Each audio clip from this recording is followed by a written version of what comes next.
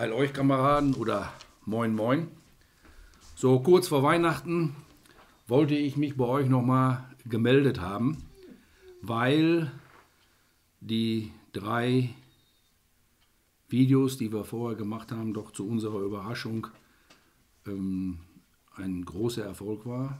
Wir haben Reaktionen darauf jeglicher Art bekommen, zumeist positiv. Wir haben Kritiken, aber auch Fragen bekommen, die ich jetzt eigentlich schnell beantworten möchte, bevor wir dann alle Weihnachten bzw.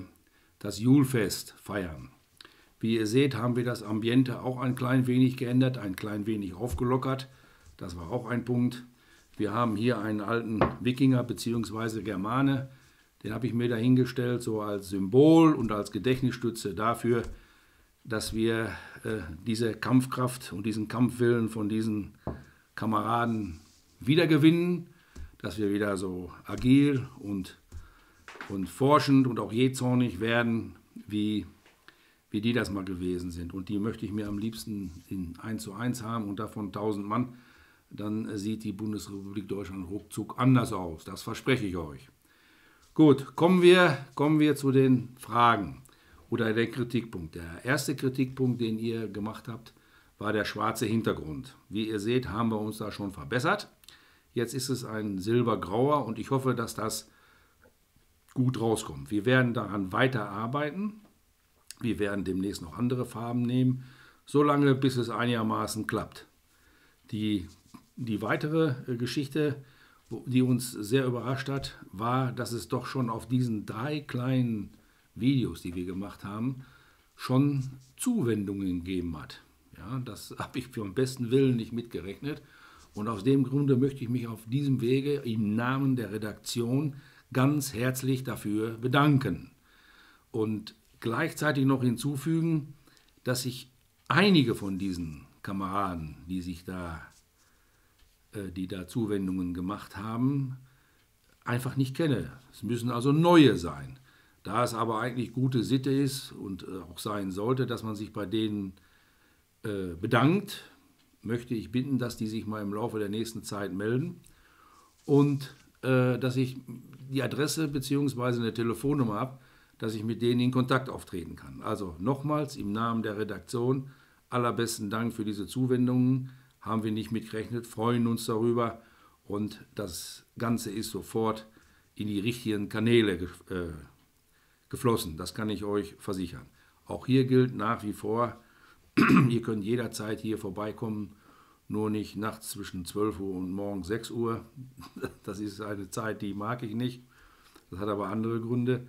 Jederzeit herzlich eingeladen, sich vor Ort vor unserer Arbeit zu informieren und jeder kann dann sehen, wohin seine Unterstützung fließt und was wir damit machen. Gut, dann haben wir ja jetzt bald Weihnachten oder Weihnacht, Julfest. Und da habe ich mir einfach mal ausgedacht, dass wir diese besinnliche Zeit dahin abschließen, indem wir ein wenig Kultur in unsere Landschaft hier reinbringen. Denn aus meiner Sicht ist die deutsche Kultur sehr stark verdrängt worden in den letzten Jahrzehnten und ist so gut wie gar nicht mehr vorhanden. Und aus dem Grunde habe ich mich entschlossen, oder haben wir uns entschlossen, am Ende dieses Videos ein bestimmtes Lied zu singen, beziehungsweise singen zu lassen. Ich singe nicht, keine Angst. Das wäre wahrscheinlich das Ende dieses YouTube-Kanals. Würde keiner wieder das Ding anschalten. Ich kann viel, aber singen kann ich nicht, definitiv nicht. Also ich nehme diese Drohung zurück. Nein, das Lied Stille Nacht, heilige Nacht ist ja vielleicht den einen oder anderen noch bekannt. Das ist ja ein urdeutsches Lied, was ja weltweit oder um die ganze Welt gegangen ist. Und ich habe da eine ganz besondere Interpretation gefunden, die ich schon seit Jahren kenne. Und zwar ist das der ehemalige NVA-Chor, also der NVA-Chor, Nationale Volksarmee. Das war die Armee der DDR, der ein oder andere wird das noch wissen. Und die hatten einen Chor. Was übrigens interessant war, dass da in der DDR damals mehr deutsche Kultur gab als hier im Westen. Das ist auch wahrscheinlich der Grund dafür, dass er abgeschafft wurde. Und diese Jungs sind dann von der Bundeswehr übernommen worden, haben dann da noch ein paar Jahre rumgespielt, aber Bundeswehr, BRD, Bundeswehr und deutsche Kultur, das beißt sich auch. Ne, die haben ja Big Bands statt Männerchöre und dergleichen, was ja auch für sich spricht. Und diese Jungs haben dann als Karl Maria von Weber Chor weitergemacht und diesen Chor habe ich die 10 Jahre, in denen er existiert hat, mitbetreut und habe sehr, sehr viele Konzerte von denen live, also im Original, erleben dürfen. Und das war ein wirkliches Erlebnis, denn diese Jungs konnten singen. Jeder einzelne Sänger war ein ausgebildeter Sänger. Die konnten also nicht nur marschieren und schießen, sondern singen. Auch singen. Und das ist eigentlich eine ziemlich deutsche Angelegenheit, finde ich. Ne? Und leider ist der Chor vor 10 Jahren aufgelöst worden, aber sie haben einige CDs rausgebracht.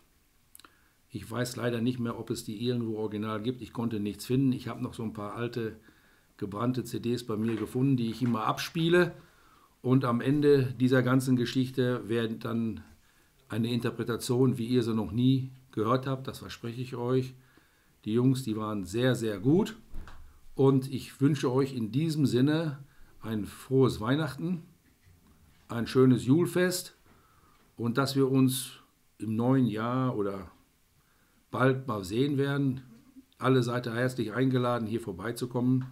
Und jetzt wünsche ich viel Spaß oder viel Freude bei dem Lied Stille Nacht, heilige Nacht und eine gesegnete Weihnachten und interessante, ruhige, besonnene Rauhnächte. In diesem Sinne, heil euch.